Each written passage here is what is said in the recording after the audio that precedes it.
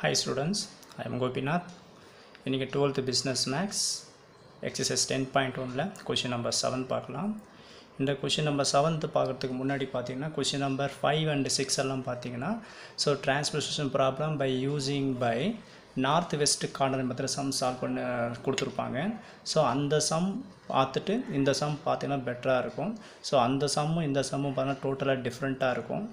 So, இப்போ என்ன பண்ண போறோம்னா இந்த given sumல இந்த least cost method sum எப்படி sum solve பண்றது இந்த வீடியோல பார்க்கலாம். So, as usual பாத்தீங்கன்னா நம்ம previous வீடியோல பாத்தீங்கன்னா இந்த north west corner methodல சொல்லிருப்போம். given dataல supply and demand கொடுத்திருப்பாங்க. அந்த supply ஓட டோட்டலும் demand and totalum ரெண்டுமே ஈக்குவலா இருக்க முதல்ல செக் பண்ணுங்க. So, இந்த given sumலயும் பாத்தீங்கன்னா so 25 plus 35 plus 40. So, இந்த supply total பார்த்தீங்கன்னா மூணுத்தையும் ஆட் பண்ணி பார்த்தா நமக்கு 100 கிடைக்கும். அதே மாதிரி இந்த சைடு டிமாண்ட் டோட்டல் ஆட் பண்ணி பாருங்க. So 30 plus 25 plus 45 இத மூணுத்தையும் ஆட் பண்ணி பார்த்தா நமக்கு 100 வரும். So டோட்டலா இந்த given sumல supply ஓட டோட்டலும் demand டோட்டலும் ரெண்டுமே ஈக்குவலா இருக்குது. So therefore நம்ம என்ன பண்ணலாம் total supply is equal to 100 and total demand is equal to 100. So ரெண்டுமே ஈக்குவலா இருக்கிறதுனால so the given problem is a balanced transposition problem. ஓகேங்களா. ஸோ இந்த மாதிரி பேலன்ஸ்டு ஆயிடுச்சுன்னா நம்ம கண்டிப்பாக feasible solution கண்டிப்பாக இந்த given problem வந்து கிடச்சிடும். இப்போ என்ன பண்ண போகிறீங்கன்னா இந்த given information டேட்டாவிலேருந்து இந்த சம்மை நம்ம எப்படி லீஸ்ட் காஸ்ட் மெத்தடில் இந்த சம் சால்வ் பண்ண போகிறோன்றதை பார்க்க போகிறோம். ஓகேங்களா. So north west corner மெத்தடும் least cost மெத்தடும் so டோட்டலாக டிஃப்ரெண்ட்டு தான் இருக்கும். அதனால் கன்ஃபியூஸ் ஆகாமல் தெளிவாக சம்முங்க அப்சர்வ் பண்ணுங்கள். ஸோ இப்போ பார்த்தீங்கன்னா சப்ளை அண்ட் டிமாண்ட் கொடுத்துருப்பாங்க. இந்த சப்ளை டிமாண்டில் என்ன பண்ண போகிறீங்கன்னா ஃபர்ஸ்ட் ஆஃப் ஆல் நம்ம நார்த் வெஸ்ட் கார்னர் மெத்தட் என்ன பண்ணி போனால் சப்ளைலையும் டிமாண்டில் எந்த நம்பர் லீஸ்ட் நம்பர்னு பார்ப்போம். அந்த லீஸ்ட் நம்பர் என்ன பண்ணுவோம்னா ஃபஸ்ட்டு செல்லை என்ட்ரி பண்ணுவோம். அந்த மெத்தட் என்ன மெத்தட் பார்த்தீங்கன்னா நார்த் வெஸ்ட் கார்னர் மெத்தட். ஓகேங்களா. ஆனால் பட் இங்கே என்ன பண்ண போகிறீங்கன்னா இந்த லீஸ்ட் காஸ்ட் மெத்தடில் சம் சால்வ் பண்ணுறப்போ கிவன் டேட்டா இந்த டேட்டாக்குள்ளே எந்த நம்பர் லீஸ்ட் நம்பர்னு பாருங்கள். எந்த நம்பர் லீஸ்ட் நம்பர் பார்த்தீங்கன்னா so 4 is the very least number. அந்த 4 இந்த லீஸ்ட் நம்பர் சூஸ் பண்ணிவிட்டு ஸோ இங்கே தான் 4ங்க. ஓகேங்களா. இந்த 4ல் இங்கே நம்ம செல்லை அலாட்மெண்ட் கொடுக்க போகிறோம். ஸோ எவ்வளோ அலாட்மெண்ட் கொடுக்கணுன்ற பார்க்குறப்ப முன்னாடி என்ன பண்ண போகிறீங்கன்னா சப்ளைலையும் டிமாண்ட்லேயும் வேல்யூஸ் பாருங்கள். ஸோ இந்த செல்லில் இதுதான் லீஸ்ட் நம்பர். இந்த 4ல் தான் இப்போ நம்ம செல்லை என்ட்ரி பண்ண போகிறோம். எவ்வளோ நம்பர் என்ட்ரி பண்ண போகிறோம். ஸோ இந்த 4க்கு நேராக பாருங்கள். ரோ வைஸாக பார்த்தீங்கன்னா 35ங்குது. ஸோ காலம் வைஸாக பார்த்தீங்கன்னா 45ங்குது. ஸோ இந்த இதில் எந்த நம்பர் லீஸ் நம்பர்னு பாருங்கள். ஸோ லீஸ் நம்பர் பார்க்க ஆரம்பித்தா ஸோ 35 தான் லீஸ் நம்பர். ஸோ அப்போ என்ன பண்ண போகிறேன் இந்த 35 இதில் என்ட்ரி பண்ணிடுறேன். சரி, இந்த 35 என்ட்ரி பண்ண உடனே கரஸ்பாண்டிங் ரோ அண்ட் காலமில் என்ன பண்ண போகிறீங்கன்னா அந்த 35 மைனஸ் பண்ணுங்கள். ஸோ 35 மைனஸ் 35 இது 0 ஆகிடும். நெக்ஸ்ட்டு பார்த்தீங்கன்னா காலம் வைஸ் ஆவாங்க. ஸோ 45ல் 35 நம்ம மைனஸ் பண்ணுறப்போ இது 10 ஆகிடும். ஓகே. இந்த நார்த் வெஸ்ட் கார்னர் மெத்தடில் சொல்லிப்பேன். இந்த மாதிரி சப்ராக்ட் பண்ணுறப்போ எந்த ரோ வைஸாக காலனி வைஸாக 0 கிடைக்குதோ அந்த ரோவை ரிமூவ் பண்ண சொல்லிப்போம். இப்போ இந்த சம்மில் பார்த்தீங்கன்னா நமக்கு 0 வந்து ரோ வைஸாக கிடச்சிக்குது. அப்போ ரோ வைஸாக கிடச்சதுனால இந்த ரோ ஃபுல்லாக அப்படியே ஒமிட் பண்ணிடுங்க.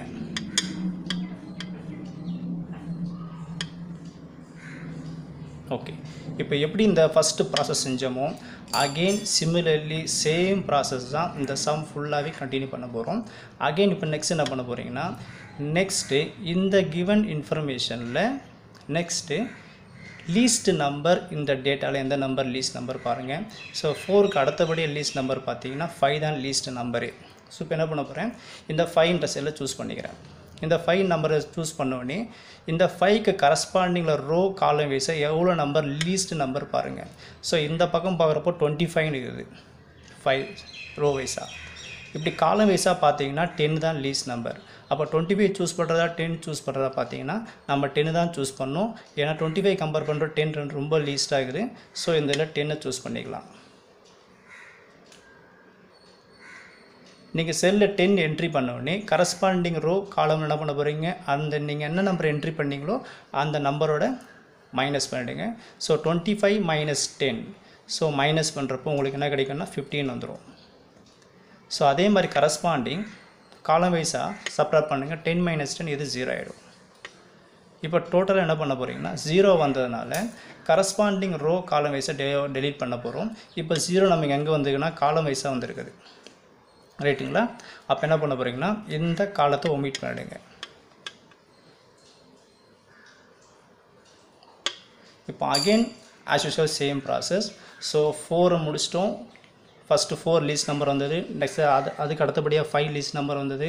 ஸோ 5க்கு அடுத்தபடியாக நெக்ஸ்ட்டு எங்கே லீஸ்ட் நம்பர் இருக்கும் பாருங்கள். ஸோ அடுத்த நெக்ஸ்ட்டு லீஸ்ட் நம்பர் பார்க்க ஆரம்பித்தா டேபிளில் பார்த்தீங்கன்னா கிவன் டேபிளில் 6 is the least number. So இப்போது அலாட்மெண்ட்டு இங்கே தான் நம்ம கொடுக்க போகிறோம். இந்த 6 நம்ம அலாட்மெண்ட் கொடுக்கணும்னா அந்த கொடுக்கறதுக்கு முன்னாடி அந்த ரோ அண்டு காலம் வைஸாக மினிமம் எலமெண்ட் எவ்வளோன்னு பாருங்கள். ஸோ இந்த 6ல் பார்க்குறப்போ ரோ வைஸாக பார்க்குறப்போ 40ங்குது, இதில் பார்க்குறப்போ 25ங்குது. அப்போ லீஸ்ட்டுன்னு பார்க்கும்போது நமக்கு 40 லீஸ்ட்டாக 25 லீஸ்ட்டாக பார்க்குறப்போ 25 தான் நமக்கு லீஸ்ட்டாக இருக்கும். ஸோ இந்த 25 இந்த செல்லை என்ட்ரி பண்ணுறேன். இந்த 25 நம்ம என்ட்ரி பண்ண உடனே கரஸ்பாண்டிங் ரோ காலம் வைஸாக என்ன பண்ண போகிறேன் அதோட சப்ராக்ட் பண்ணுங்கள். ஸோ இங்கே 25 என்ட்ரி பண்ணனால ஸோ 40 - 25. ஸோ 40 - 25 நம்ம சப்ராக்ட் பண்ணுறப்போ நமக்கு என்ன கிடைக்குன்னா இது 15 ஆகிடும். நெக்ஸ்ட்டு 25 - 25 இது 0 ஆகிடும். 0 வந்தோடனே கரஸ்பாண்டிங் ரோ காலம் வைஸாக அந்த காலம் இல்லை ரோவை ஒமிட் பண்ண சொல்லிக்கிறேன். எனக்கு வந்த 0 வந்து காலம் வைஸாக வந்ததுனால ஸோ இதை ஒமிட் பண்ண போகிறேன். ஸோ ஃபஸ்ட் ஆஃப் ஆல் நீங்கள் ஒமிட் பண்ணுறோன்னா ஆட்டோமேட்டிக்காக செல்லில் என்ட்ரி ஆனதெல்லாம் என்ன ஒமிட் பண்ணிடக்கூடாது. என்ட்ரி ஆகாத செல்லை தான் நீங்கள் ஒமிட் பண்ணணும். இது கொஞ்சம் கேர்ஃபுல்லாக பாருங்கள், ஓகேங்களா? ஸோ ஓகே, நெக்ஸ்ட் என்ன பண்ண போகிறீங்கன்னா அடுத்த 6க்கு அடுத்த நெக்ஸ்ட்டு லீஸ்ட் நம்பர் எங்கே இருக்கும் பாருங்கள். ஸோ நெக்ஸ்ட்டு லீஸ்ட் நம்பர் பார்க்க ஆரம்பிச்சிங்கன்னா 7 and 9. சரி, நெக்ஸ்ட்டு பார்த்தீங்கன்னா செல்லில் என்ட்ரி ஆன நம்பர்ஸ்லாம் நீங்கள் லீஸ்ட் நம்பர் கவுண்டிங் எடுத்துக்கூடாது. என்ட்ரி ஆகாத நம்பர்ஸ் தான் நீங்கள் பார்த்துக்கணும். ஸோ நம்ம லாஸ்ட் நம்பர் எடுத்தது 6th லீஸ்ட் நம்பர்.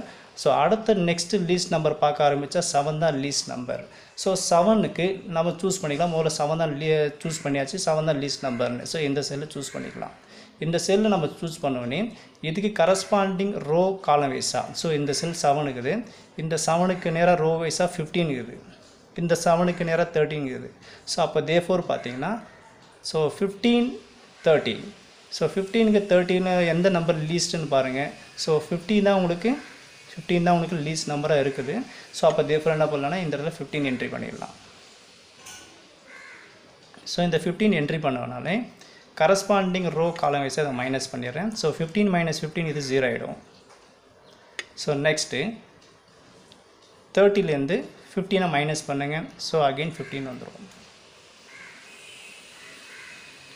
இப்போ இங்கே 0 வந்துருக்குல்ல, அப்போ 0 வந்ததுனால நம்மளை ஏதாவது ஒமிட் பண்ண முடியுமா பாருங்கள். ஸோ இது எதுவுமே ஒமிட் பண்ண முடியாது. ஏற்கனவே இந்த செல் நம்ம டெலீட் பண்ணதுனால எதுவும் பண்ண முடியாது. ஓகே, நெக்ஸ்ட் என்ன பண்ண போகிறீங்கன்னா இந்த செல்லுக்கு அடுத்த நெக்ஸ்ட்டு லீஸ்ட் நம்பர் எங்கே இருக்குன்னு பாருங்கள். ஸோ ரிமைனிங் இருக்கிறது ஒரே ஒரு செல்லு மட்டும்தான், 9 மட்டும்தான் இருக்குது. அந்த 9ல் பார்த்தீங்கன்னா 9ஐ சூஸ் பண்ணிக்கோங்க. 9 தான் லீஸ்ட் நம்பராக இருக்குது. ஸோ இந்த 9க்கு கரஸ்பாண்டிங் ரோ அண்டு காலம் வைஸாக எந்த நம்பர் லீஸ்ட்டுன்னு பாருங்கள்.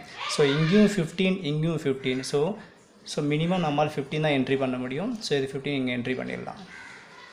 ஸோ அப்போ டோட்டலாக 15 - 15 ஆகிடும்னா இது 0 ஆகிடும். அகெயின் 15 - 15 0. இப்போ சம் நல்லா அப்சர்வ் பண்ணி பாருங்கள். ஸோ சப்ளைலையும் நம்பர்ஸ் எல்லாமே 0 இருக்கும், டிமாண்ட்லையும் எல்லா நம்பரும் 0 இருக்கும். ஸோ இந்த மாதிரி எல்லாமே உங்களுக்கு 0 ஆகிடுச்சுன்னா நீங்கள் போட்ட சம்ஸ் எல்லாமே பேலன்ஸில் இருக்குன்னு அர்த்தம்.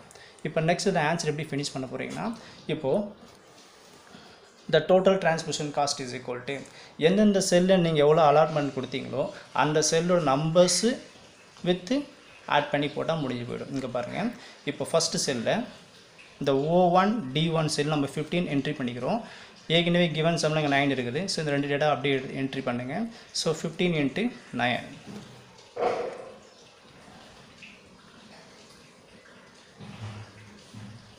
ஸோ 15 × 9.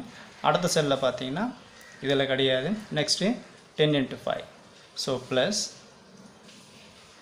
10 × 5. ஸோ நெக்ஸ்ட்டு என்ட்ரின்னு பார்க்குறப்போ இதில் கிடையாது, இதுலேயும் கிடையாது. நெக்ஸ்ட் இதில் என்ட்ரி பண்ணோம் 35 என்ட்ரி பண்ணிக்கிறோம். ஸோ தேர்ஃபோர் இங்கே ப்ளஸ் 35 × 4. ஓகே, ஸோ நெக்ஸ்ட்டு பார்த்தீங்கன்னா 15 and 7. So plus 15 into 7. So next entry பார்க்குறப்போ இங்கே 25 and 6 இருக்குது. So plus 25 into 6. The last entry எதாவது இருக்கிறான்னு பார்த்தீங்கன்னா ஸோ இதுக்கு மேலே என்ட்ரி எதுவுமே கிடையாது. ஸோ இது விட்டுற வேண்டியது தான். ஸோ அப்போ டோட்டலாக இது ரெண்டுத்தையும் எல்லாத்தையும் மல்டிப்ளை பண்ணுங்கள். ஸோ 15 9s ஸோ 15 9s உங்களுக்கு 135 வந்துடும்.